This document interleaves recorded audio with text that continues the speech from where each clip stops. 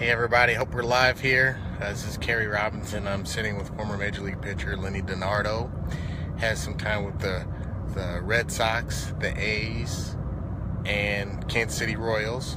How many years in the Major Leagues, Lenny? I was up from 04 to 2009. 04 to 2009, pretty good career. We were talking a little bit earlier, and you said something really cool about your Major League debut. Who was that with, and who were the hitters you faced in that debut? It was 2004 in Old Yankee Stadium, and my first batter was against Gary Sheffield, and then Hideki Matsui, and then Bernie Williams, guitar player / baseball player.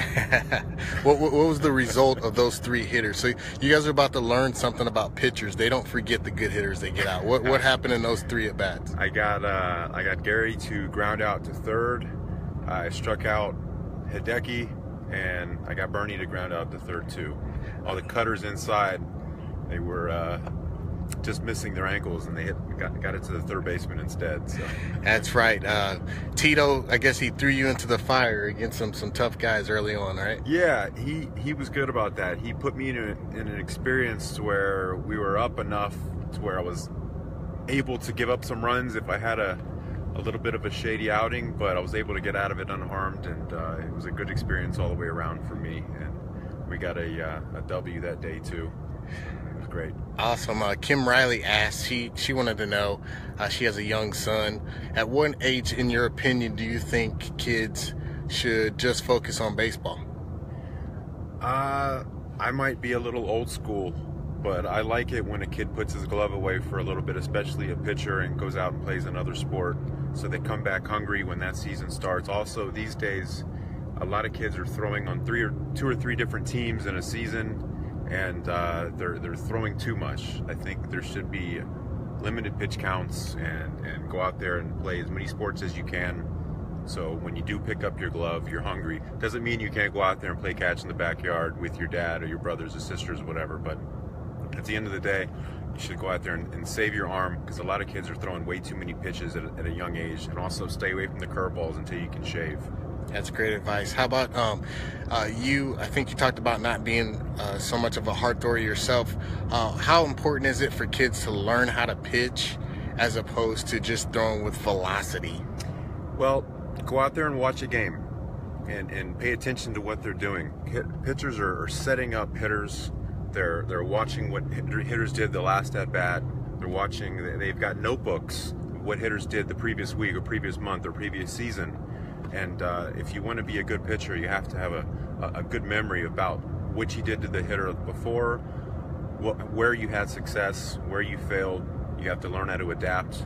I was a guy where I didn't throw extremely hard, so I had to kind of adapt in order to get to the next level. And by adapting, I had to make the ball move. I had to hit my spots. I had to be able to make the hitter change their eye levels, back their ankles up off the plate a little bit, and have a little bit of an edge out there.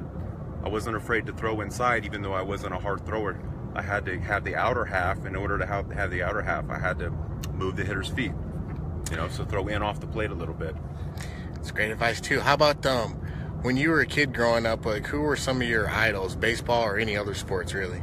My favorite pitcher growing up was Roger Clemens. It just so happens to be complete opposite style of but I liked him, and I liked Tom Glavine. Tom Glavine was a lefty that I liked to watch because, again, he wasn't a real hard thrower, but he was able to get it done by making the ball move, changing speeds, and hitting his spots. But I liked Clemens' attitude on the mound. He had a little bit of an edge, and if you're going to be a successful pitcher at a high level, you got to be out there mean. You got to be a bulldog on the mound and show no fear, and I always respected that about him.